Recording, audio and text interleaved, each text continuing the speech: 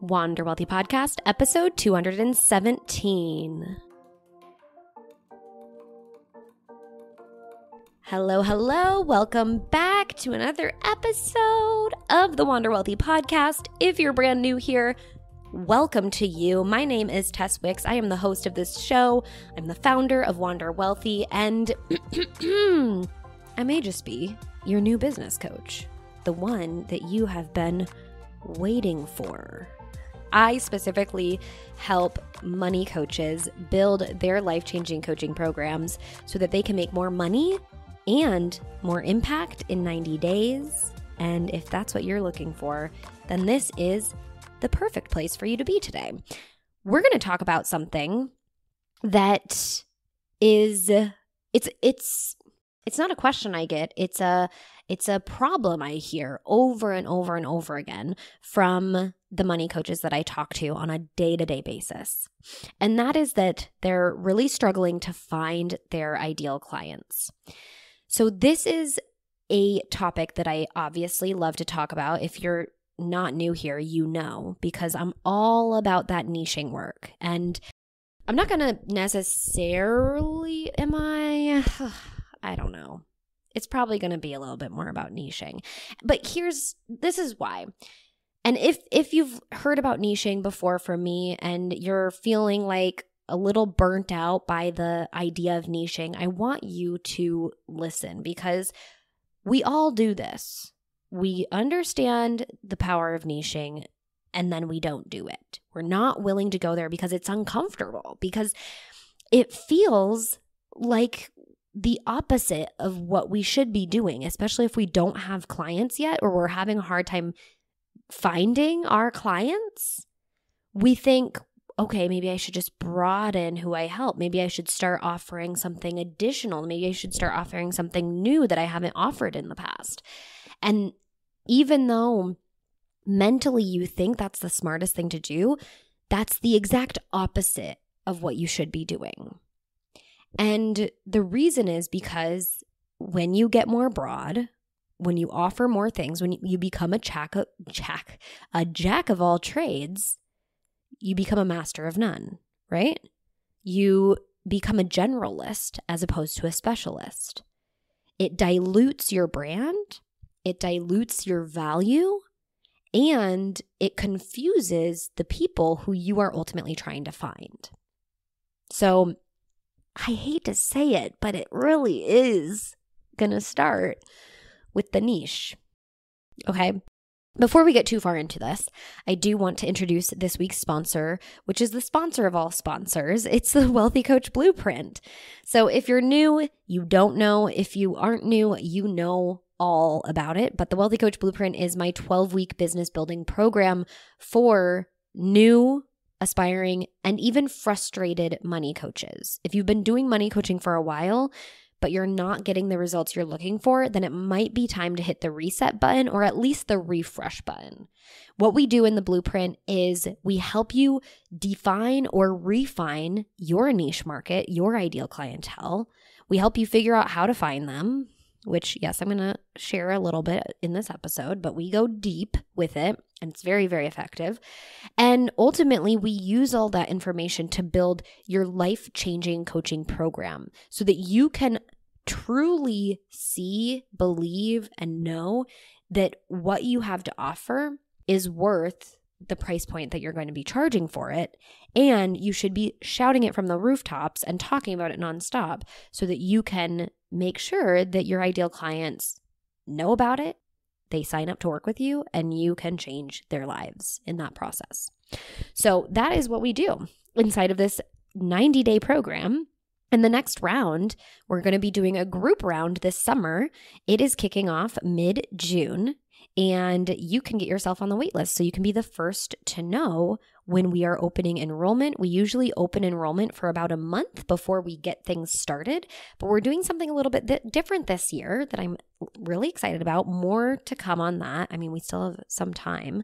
And we're going to be doing a little bit of a challenge thing and giving away some really awesome bonuses to people who sign up earlier on. So in order to get access to those, you got to get on the waitlist by going to wanderwealthy.com/apply. Super easy. Type it into your phone, scroll all the way to the bottom of that page and hit the button. And then you just type in your email address and you're good to go. Okay? wanderwealthy.com/apply. The Wealthy Coach Blueprint is here. It's ready to change your life. And if you have any questions, you can reach out to me on Instagram or send me an email. Tess@wanderwealthy.com or at Tess_Wicks on Instagram. All right. Okay. How do you find your clients? So this is going to be a little bit of a quick hitter because it is pretty simple for the most part. But that niching thing that I talked about earlier is vital for you to understand how to find your clients. Because here's the problem that I see with most coaches is, they come to me and they say, I don't know how to find my clients. And then I say, okay, well, who is your client? And then we get to talking a little bit more and I'm understanding what has really gotten them to this point where they're reaching out to me and asking for my help. And usually it's because they feel scattered, they feel lost, and they feel confused. They're doing all the things and yet getting nothing in return. They're on every single platform. They're trying to create content for all these different platforms. They're setting up an email list. They're setting up their funnels. They're creating these like low price courses and free digital downloads or very low price digital downloads. And that's all good and great, but it does nothing if you can't find your clients, and especially if you can't, create a consistent stream of income from clients, no matter how many you have, whether that's a big, amount or small. If you can't create that consistent stream of income, that gets you into this unsustainable place. So here we are, and we're sitting here thinking, well, I just need to create more. I just need to post more. I just need to be on more platforms. I need to create for more people. And again, that's the actual opposite way to do it. So how do you find your clients? You start with your niche. If you're tempted to go bigger, I would say go smaller. Be willing to go there and specify even further who your niche is. This is why.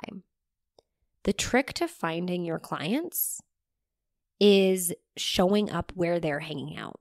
I've been talking about this a little bit in the recent messaging episode and last week's episode when we talked about the saturation of the market.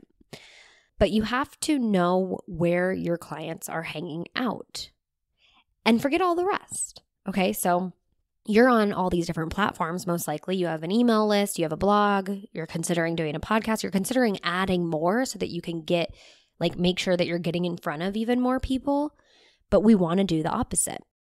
And how do we do the opposite confidently? We find a unique, specific group of people and we identify where they hang out the most. Okay? This is what we do in the blueprint. We do a lot of market research to really uncover this, but you want to slim down your client pool, your ideal client pool, your niche market. And again, just to repeat, your niche isn't just who, it's also what. And so that can add a little bit of trickiness, but still we're going to do our research and we're going to find where the majority of people, what platform is the most popular platform amongst the majority of your ideal clients. And we're going to hang out there. And we're going to be experts there. So not only are you going to be a specialist with the people you help and the problem you solve, instead of trying to solve all the problems and help all the people, you're going to be a specialist with the people you help and the problem you solve. You're also going to specialize on this one platform that your ideal clients are hanging out. So that could be Facebook, it could be LinkedIn, it could be TikTok, it could be Twitter, it could be Instagram, it could be blog posting and then using SEO, or blog posting and then using Pinterest. It could be podcasting, it could be YouTube.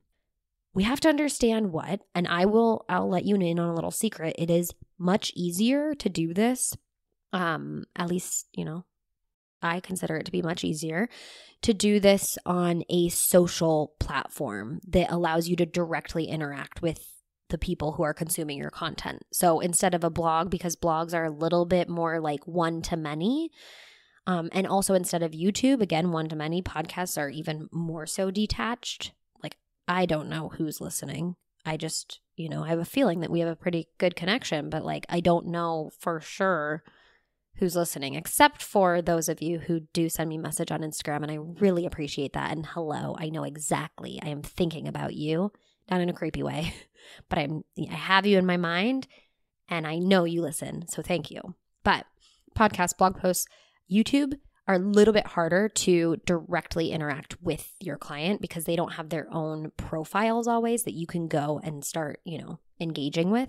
So typically we're going to be looking at TikTok, Twitter, Instagram, LinkedIn, Facebook. What am I missing? Did I get it? Well, insert whatever other platform where like everyone has their own individual profile so you can connect like that. Okay.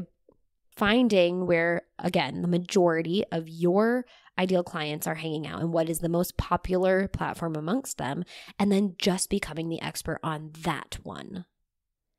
It does so much for you. Like, yes, it simplifies your life. It makes your business a lot easier to run. It makes your content a lot easier to create and publish.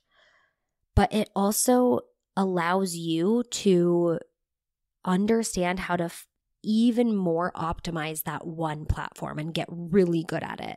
And because a majority of your clients are hanging out there, because it's the most popular platform for your ideal clients, it's going to give you the best payoff too, right? A lot of business is like optimizing, testing and optimizing, test and optimize, test and optimize. You're not always going to get it right the first round or even the 15th round, but every single round you should work on getting it more precise and better. And that's what you can do. And you could do this when you're first starting by not spreading yourself so thin and then not knowing or not having enough data to test and then optimize. So test and optimize with your one platform and go hard there. And that's the first level of finding your ideal clients. The next level is identifying ways where you can infiltrate those communities. Okay, so on Facebook, that's probably going to be groups. It might be pages, but finding where your clients are hanging out. And I mean, this is virtually, but are they following a page? Are they inside of certain groups? And how can you infiltrate these groups in a way that's obviously following the rules, but getting yourself seen and heard and in there? Same with, if they're following a page, there you have a list of almost most likely, it's not going to be 100% chance, but even if it's a 50% chance that list of followers of that page are going to be your ideal clients, that's a jackpot. You found your ideal clients, right? So if we take this, so that's Facebook. That's a majority of how you can do it. Also on Facebook, depending on your client, you might be able to use the search bar to search for certain job descriptions or, certain, relationship statuses or location, right? Again, list of potential ideal clients. I don't know if Facebook does hashtag search or hashtags in general, but that could potentially be another one. If we go over to Instagram, there's not so much groups, but you have influencers who have followings. And again, if you have a majority of your ideal clients potentially following those, you can infiltrate that community. And there's hashtags too. You can search hashtags. So think about the hashtags that your ideal clients are using. I can guarantee it's probably not hashtag money coach. It's probably hashtag getting married or hashtag student loans suck or hashtag actuary problems, which is a hashtag I used to use if your clients might potentially be actuaries. So you could search based off of hashtags. You can search based off of location. And you can also search, again, based off of, how they might define themselves, how they might, put their potentially job description in their profile. So it's a way to, again, find your clients in a very targeted way. If we move over to LinkedIn, a lot of times, your clients who might hang out on LinkedIn are probably very career focused, and you can search. There are groups on LinkedIn. I don't think they're that popular or effective, but that is an option.